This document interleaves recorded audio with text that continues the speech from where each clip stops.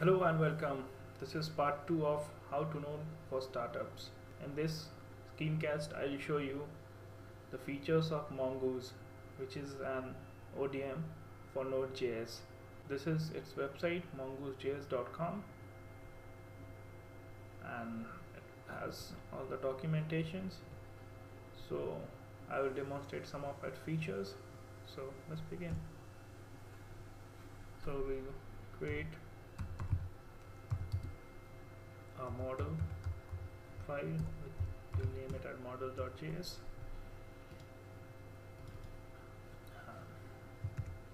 First we need to require mongoose.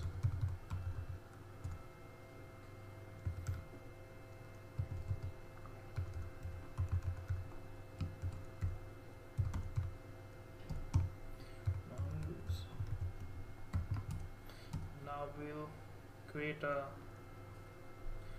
schema. For this demonstration purposes, I will use a demo user schema. So we'll name it user schema, and we'll do new mongoose dot schema.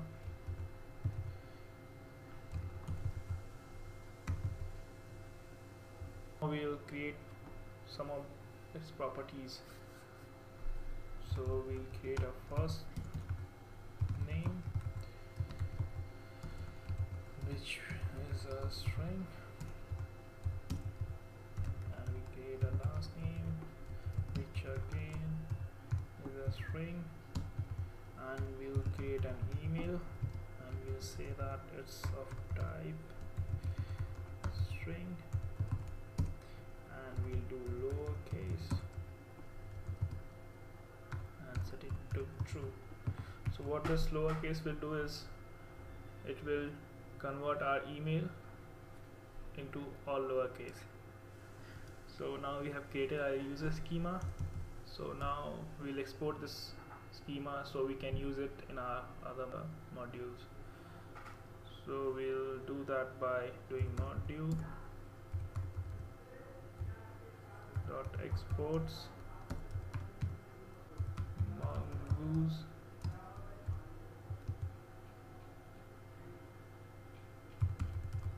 dot model, and we'll create user, and we'll create user, and we'll provide that with user schema. So now we have created our user schema and saved it into a user model. One thing we have to do is we have to connect this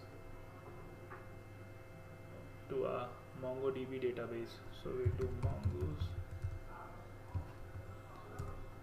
dot connect, and we'll provide it with our local host and name, which is test.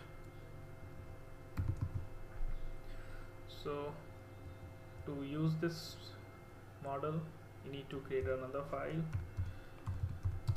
which we'll name it as server.js, and we'll require that by doing user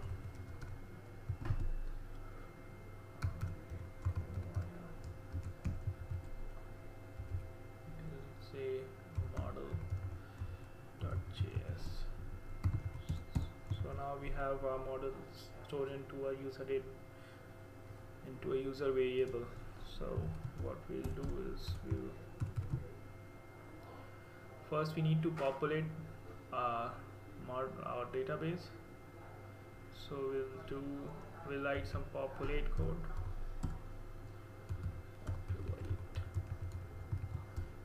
And we'll create a user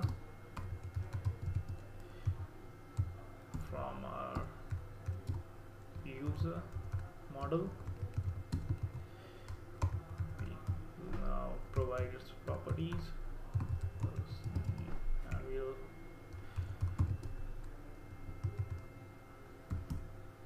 user dot last name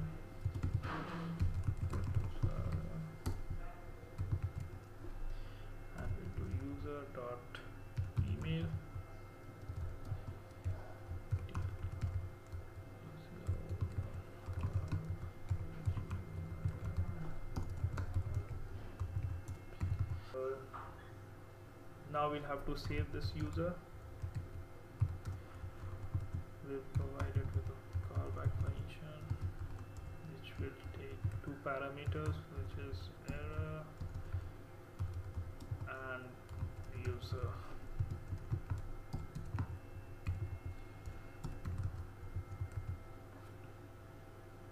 So if there are any errors,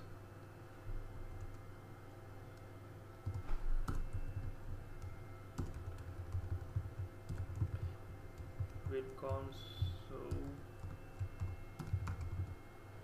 log that object which is error.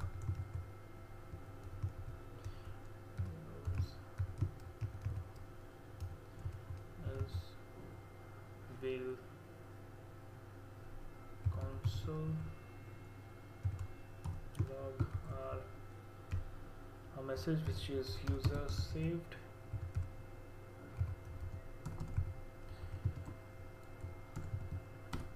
and we concatenate that with our user. So now let's run it. Server.js, and it says we cannot find module mongoose, so we'll have to install that mongoose module. To do that, we'll npm install mongoose, which will install mongoose in our local directory.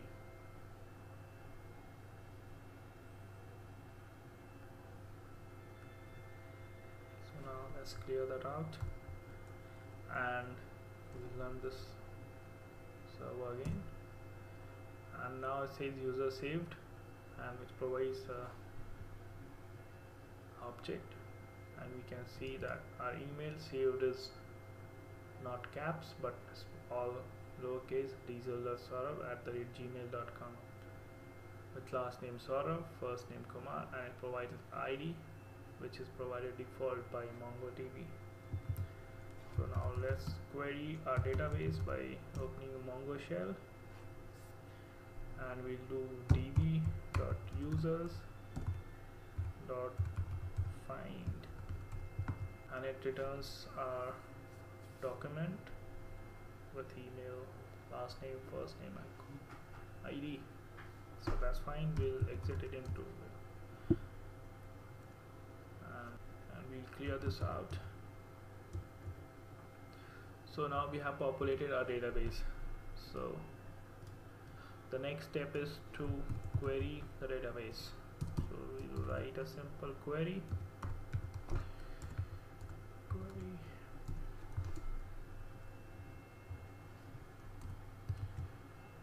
And to query user model, we'll do user.find. Or we can do find one.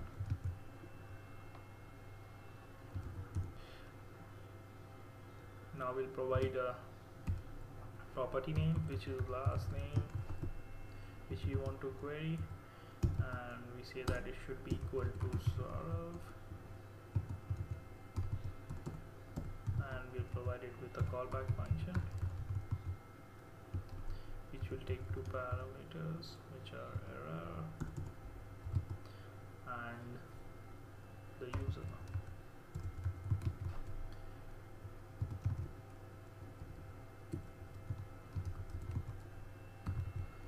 So we'll check for any errors.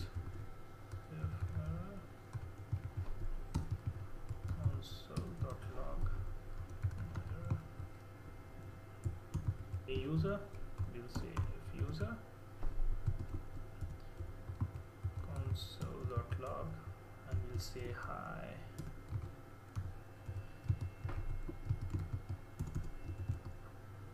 User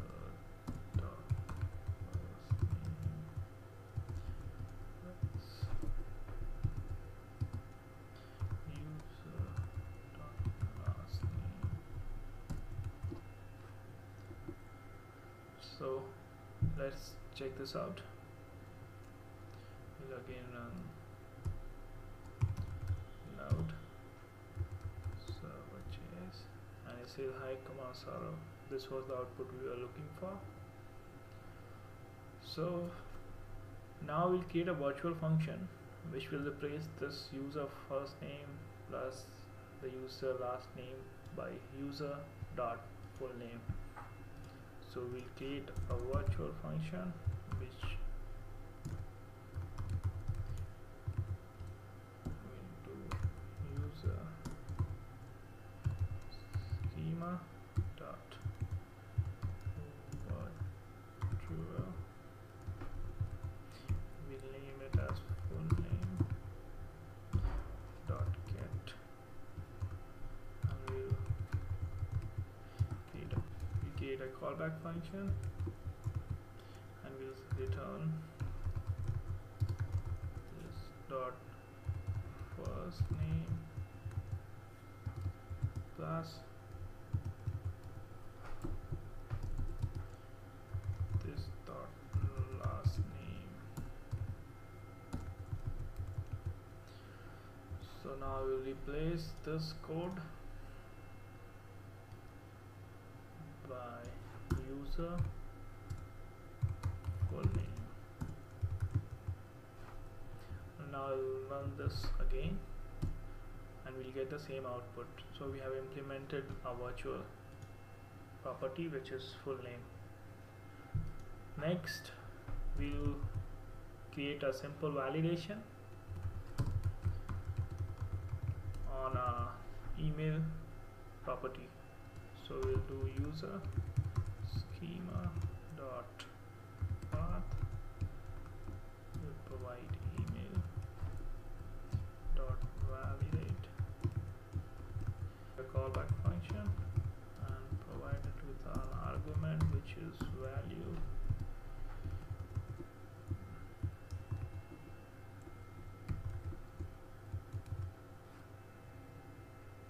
So now we'll create an regular expression to validate our email, which we can find anywhere from the net, and we'll say that return re dot test a value, and we'll provide a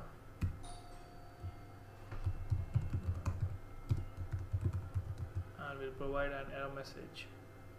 So now let's check that. Create a user with an invalid email. So let's try that out. So we get an error which says validation failed. Now we provide an valid email, and let's check that again. Now we have saved that. So we have demonstrated how to create user schema, how to populate, how to query, how we can create a virtual property, and how we can validate a property. So that's it for now. Thank you.